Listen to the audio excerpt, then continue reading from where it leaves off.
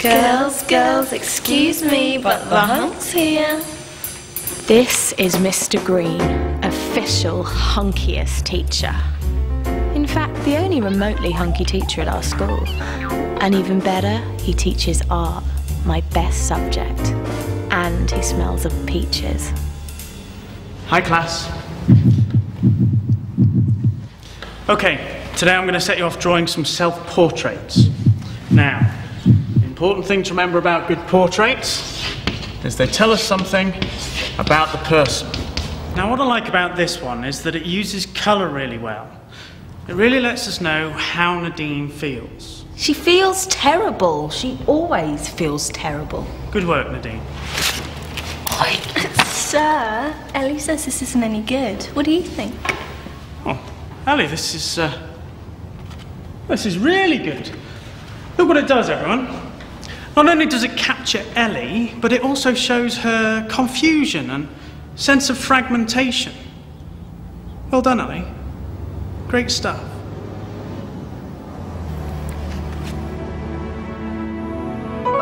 Magda, fantastic work on last week's assignment. Glad to see you taking such an interest in art. Must be Ellie's influence. Cute keyring, Mr. Green. It's actually a postmodern comment on popular culture. Right. So, do your kids like Tross? I don't have kids. Oh, I thought you were married. No. Maybe you haven't found the right girl. I'm going to be back in a moment. I'm just going to pop to my locker. I'm about to show you a painting you've seen 100 times before. But this time, you're going to look at it in a completely new way.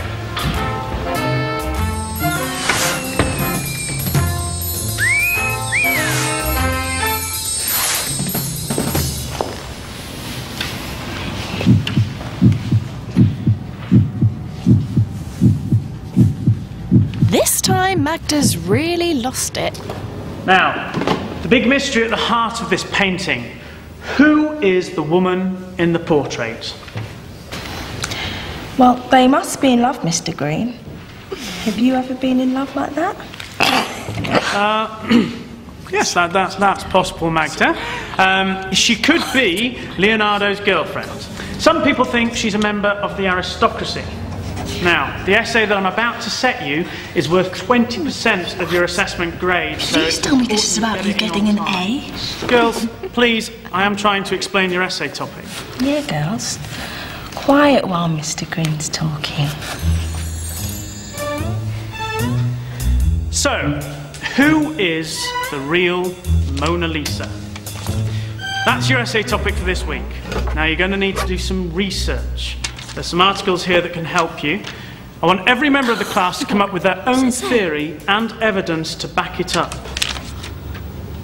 I can't believe she means that. Girls, if your gossip is more interesting than the Mona Lisa, then I think we all deserve to hear about it. Nadine, please, read it out. No, Mr. Green, it's not that interesting. Oh, come now, Magda. I'm sure it's absolutely fascinating. Nadine?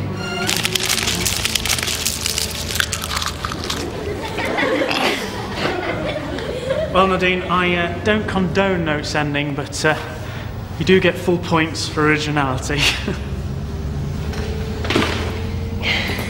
You owe me big time for this. Isn't Mr. Green so cute when he smiles?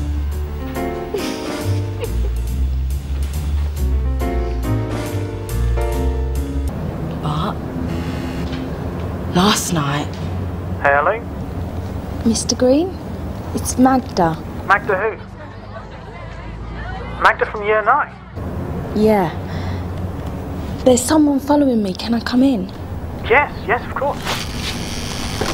You just walked in. Just like that. Are you mental? Magda, Mr. Green. are you okay? Is everything all right? I'm great, thanks. Well, shall I call the police, or...? No. The guy who was following me was harmless. I thought you said you were scared. I'm thirsty. Can I have a drink? Yeah?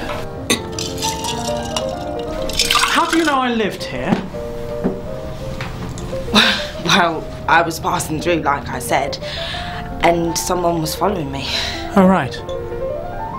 But when you pressed my buzzer, how did you know that it was my apartment?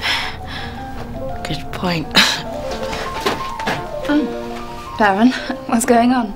Miranda, this is one of my Year 9 pupils, Magda. Magda, this is my girlfriend, Miranda. Oh, dear.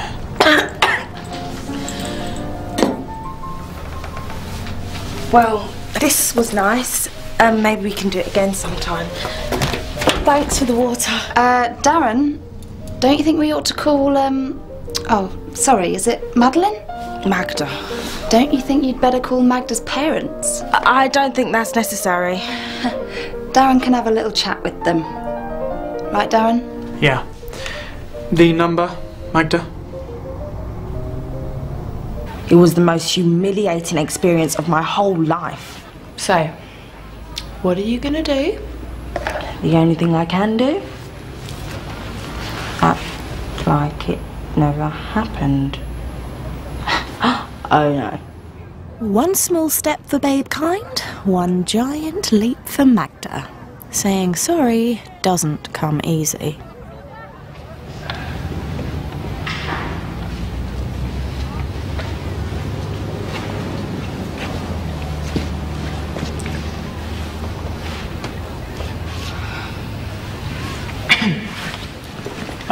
Magda.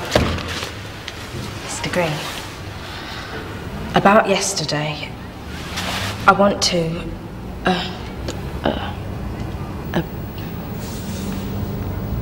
apologise. Perhaps I had to admit that I'd done wrong. Just like Magda. Yesterday, and I hope it doesn't affect our working relationship.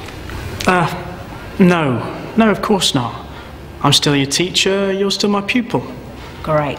So I'll see you after lunch, Mr. G. Magda, if you don't mind, it's Mr. Green.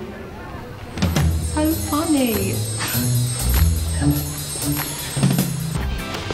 Mag, about tonight. I've got to be home by 8:30. No probs, babes. Still got 4 hours shopping time.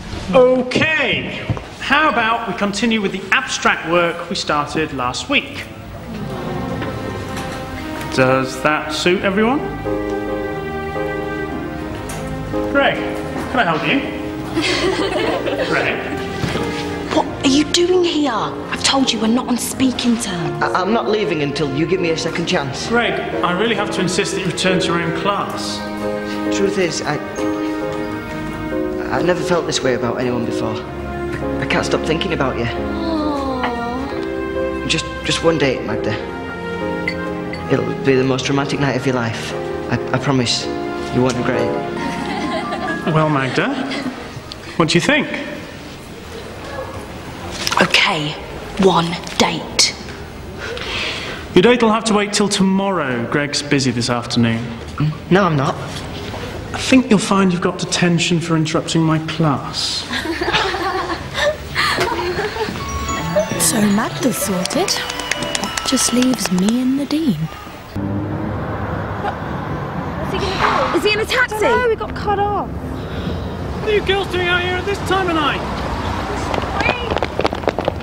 Mr. Green, we need to get to City Hospital. It's urgent. Thanks, Mr. Green.